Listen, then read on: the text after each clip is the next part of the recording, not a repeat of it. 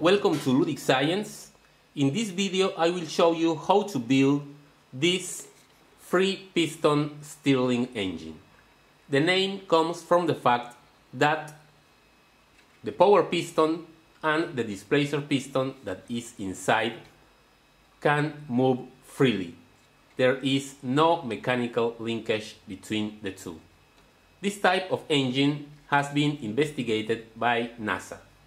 For this video, I am using the design by Blade Attila. If you don't know his channel, I recommend that you visit. It's very interesting. In the description of this video, I leave you the link to his video. This video is sponsored by GLC PCB. GLC PCB is a company that makes excellent quality PCBs at an unbeatable price. You can order boards online in minutes. After registration, upload your Gerber files, select the PCB properties, select the payment method, and place your order. Best price and quality for all your PCB needs. For this engine we need 3 aluminum cans, 2 large cans and 1 small. The large ones are 680 milliliters and the small can is a standard size 355 milliliters. We need to make some cuts in the cans.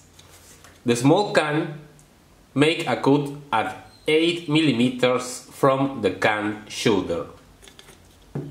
One of the large cans also cut at 8 millimeters from the shoulder, and the second large can make 2 cuts, one at 10 millimeters and the other at 20 millimeters. Okay, I have cut the 3 cans. I used my Dremel for that. This is the one that we made the cut at 8 millimeters. This other also at 8 millimeters. And the third can we made 2 cuts at 10 and 20 milliliters. This is of no use. We can discard it. Also this ring, we will not use it. And now what we have to do is these 2 lids we need to cut all around here.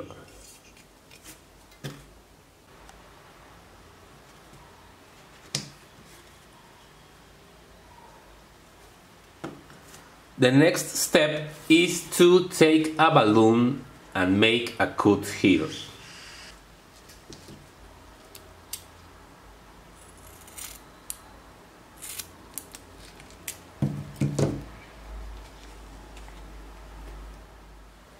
Put the balloon on the small can.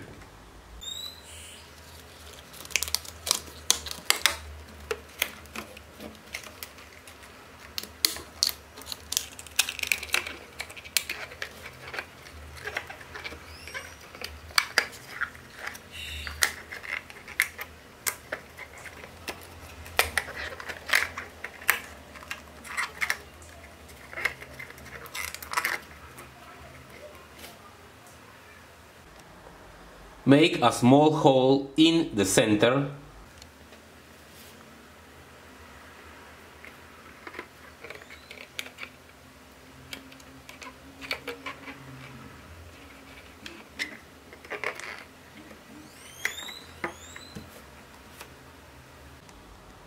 We now need a screw, 3 nuts and 4 washers.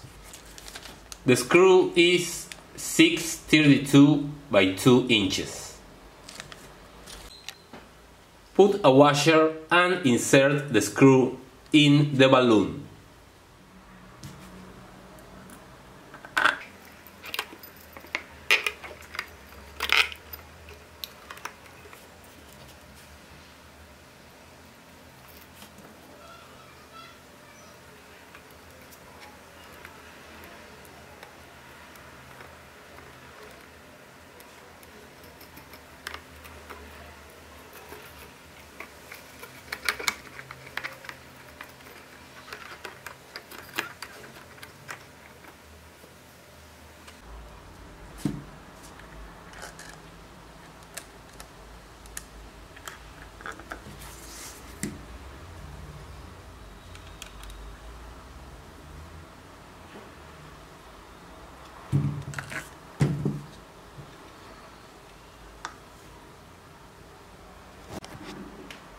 Use a thin piece of wire to secure the balloon in place.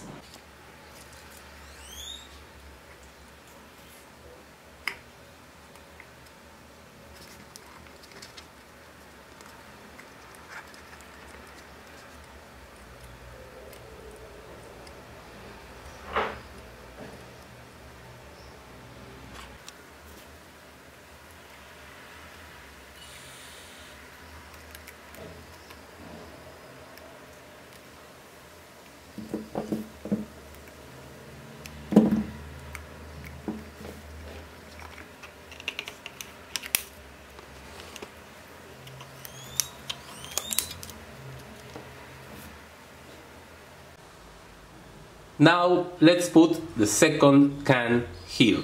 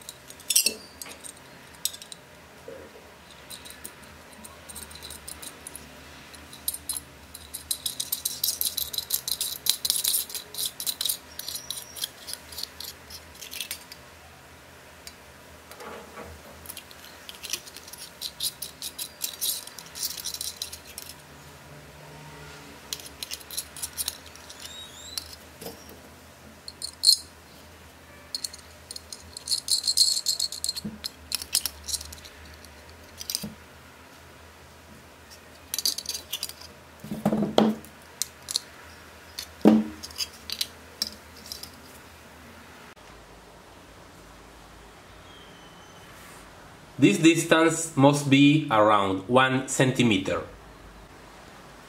Now let's put this part on the can.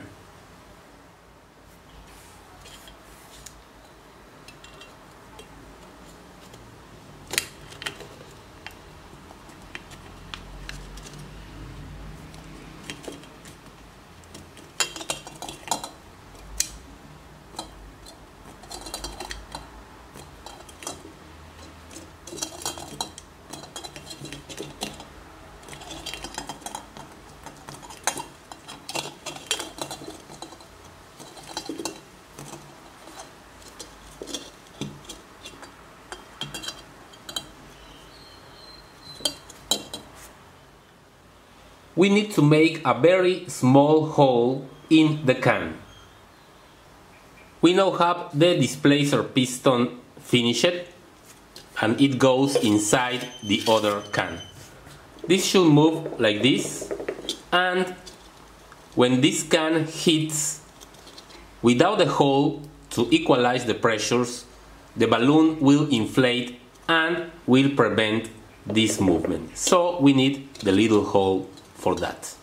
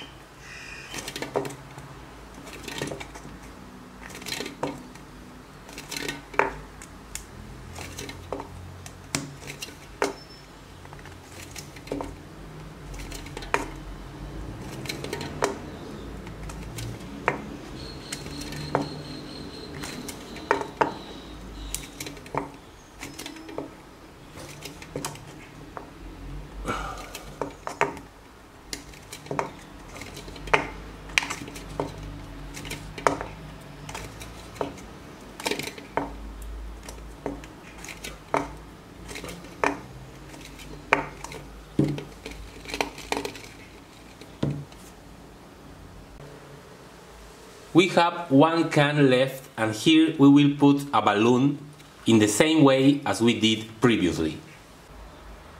Okay, the balloon is in place with the copper wire, and here we also need to make a very small hole. Now here we need to put a heavy weight. We can use a large bolt and nuts, but I think it's more practical to use magnets. Using the magnets, we can later use the magnet movement to generate electricity.